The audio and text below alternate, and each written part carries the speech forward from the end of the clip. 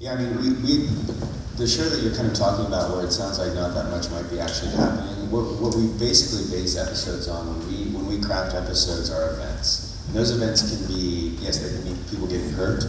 They could also be a mechanical breakdown. They could be an argument. You know, I know that you guys have challenges and things like that are big events that you can lead to in tribal council meetings and things. But ultimately, what we're trying to do is have events. And like Jeff was saying, if there are no events, well, that's really tough. You then have to just extend your shoot schedule. You know, one of the big things that we talk about on Catch and on most of our shows is we are not footage gatherers, we're storytellers. So an event that could seem like a very small thing, you can make a very big thing if you produce it the right way. I mean, if there are certain shows that focus on like a missing screw for 3 episodes, you know, and they're very successful.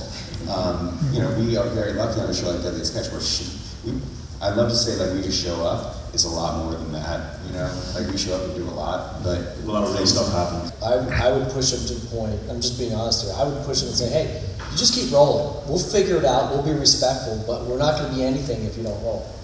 And in the edit, we have to give the network typically 3 cuts before we actually deliver the final cut. So I would say in the rough cut, we go gratuitous at times just to judge where they are. Gratuitous is the wrong word. We'll push the envelope a little bit in a rough cut just to see what their reaction will be, and we will gauge how we move forward. Yeah, I think there's different types of reality as well. Mark never refers to reality; it's always unscripted. You know, we have obviously Survivor is a social experiment. It's not reality. I mean, literally, we are capturing something that is very, very unique. But when you go to a place that has hostile terrain, where there are crazy waves, or you've got natural disasters, or you've got animals, you've got something is bound to happen. So if you are shooting in this environment, you will capture something. And then, you know, then you've got the other duress, which is another layer of the personality of the people. You know, your casting is really important. You know that these people, you don't have to ask them to do anything, they sort of know what to do, you know, because they're themselves and they can't help them, they get in their own way a lot of the time. So yeah, and one of the lessons, getting back to Deadliest Catch Film School, or the film school, like one of the big lessons we talk about as producers is just prepare to be lucky. And that is essentially, you can translate that in many ways, but you have to, things are going to happen.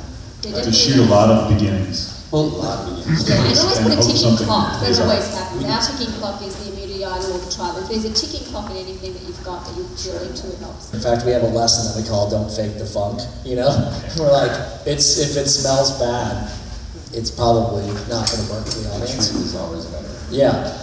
Yeah. I think the things that you can pick up are limited to, you know, maybe somebody talking about something or their reaction to something. You can't fake.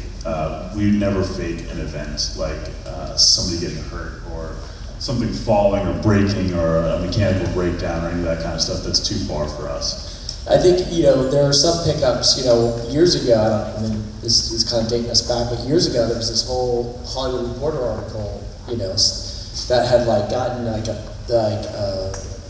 you know, the terminology in one of our write-ups, you know, for our post team was, made it seem like we were faking stuff. And there's this big expose, and Discovery was really intense. In fact, they came in and, you know, It's terrifying. sat in my office and told me, like, let's talk about what's going on here. It was like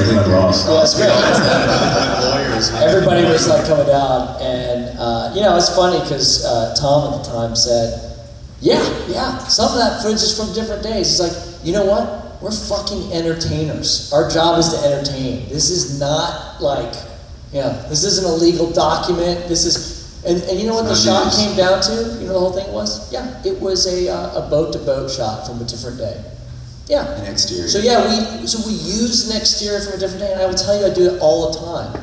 I don't have a boat by every boat every day. It's just not possible. Did it change the story? No.